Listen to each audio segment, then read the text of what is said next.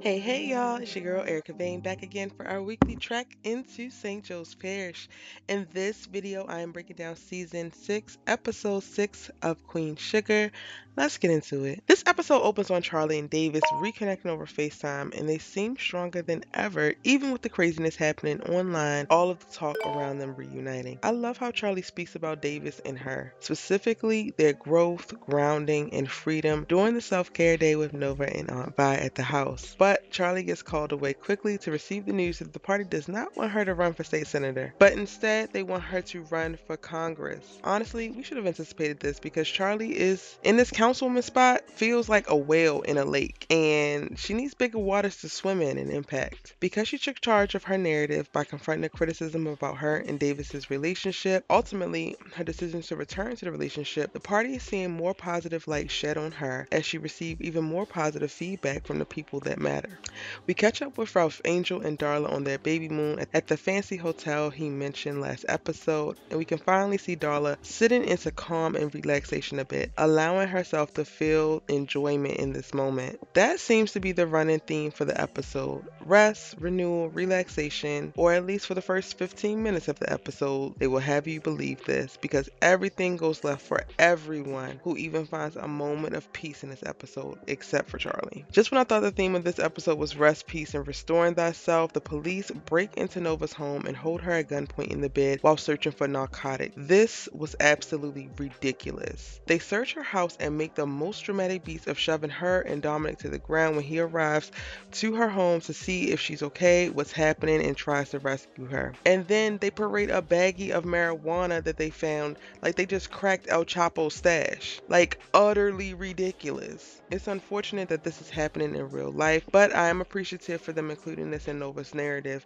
and showing how truly unconscionable the act of police harassment and abuse of power actually is. Mr. Prosper is making great progress on a lighter note in this episode. This is probably the lightest note as we see the new nurse, who was the in-house nurse and soon to be love interest for Mr. Prosper, as well as Billy, cheer him on in his physical therapy as he powers through. Now, this triumphant feeling is soon replaced towards the end of the episode when Prosper forgets to share with Billy that he invited Vi and Hollywood over, and after some annoying exchange between both Vi and Billy, the truth comes out about Jimmy Dale, sending Billy into an emotional tailspin. We're gonna come back to that in a minute. Theo got arrested and the sheriff is now looking for Ralph Angel. Everyone's peace is being disturbed in this episode. Rye finally comes clean with Darla towards the end of the episode, explaining how all of the circumstances combined led to his decision, and I would be with him on that if he did not have numerous outs. He's literally in this predicament now because his ego wouldn't allow him to not only ask for help, but even just communicate to his partner that he doesn't have things figured out or that he doesn't know what to do. At the bare minimum, he could have done that. And if you have watched my previous breakdowns, you know how I feel about that, so I won't harp on it now. I'm hoping that Rod's not headed back to jail with the baby on the way, but it is not looking good. In the most random of randomness, what the hell moments in this episode,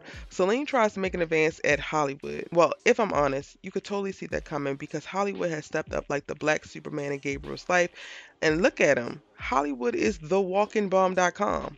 But sis, I'm gonna need you to check your urges because this one could cost you the trust of the one woman who was in your corner and ready to move heaven and earth for you and your son. Of course, Hollywood tells Vi, and after a quick moment of, well, what did you do, Hollywood? Vi snaps back into placing blame where it belongs and goes to see Celine, who looks like she made a run for it. Now, when Hollywood turned her down, it did kind of feel harsh, but not because of anything that he said, just because we know the fragile state that Celine is in, and watching her run up them steps read all types of sisters about to do something even sillier. So Vi, you better get to praying, honey. During a game of spades, Micah gets agitated with his lion brother, who starts to throw gay jokes Isaiah in his way. And I'm truly enjoying how this storyline is playing out because at the top of the season, I assumed they were going to explore the fluidity and Micah's sexuality this season. But then as the season progressed, it does look like he's just developing a genuine relationship with Isaiah.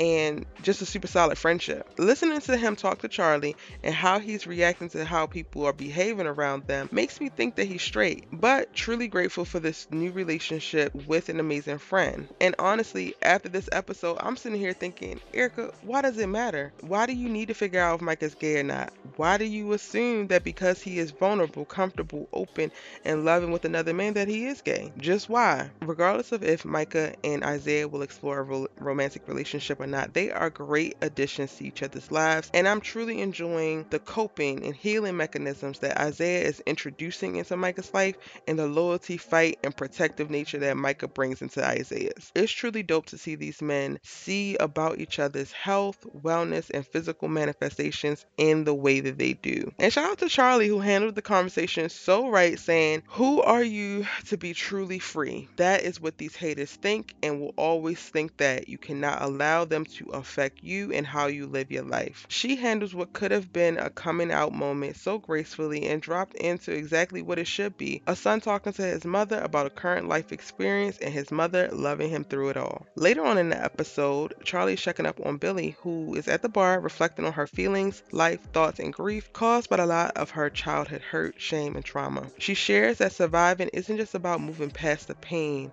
it's about how you harnessed it, what you make from the pain. And that hit me. Charley literally does not miss in this episode, and we love to see it. Towards the very end, we get to see Dominic embrace Nova, who makes a stand at the jailhouse and gets released immediately because all of the actions that the police took on this day were completely bogus, and she finally is able to really stand in her power, demand her freedom and her self-respect, and put them in check. And who's waiting for her when she gets out but Dominic? And it's that embrace for me. I cannot wait until next week's episode. That is your full breakdown of episode 6. Let me know what you guys thought about the episode in the comment section down below. It's your good sis Erica Vane breaking down Queen Sugar. If you are new here, go ahead and hit that subscribe button and turn your bell notifications on so that you don't miss any of my Queen Sugar videos. We are halfway through the season and it is getting really good. So much to talk about. Let's talk about it in the comment section down below. And while you're here, go ahead and check out my Queen Sugar playlist, and I'm gonna see you in my next video. Bye.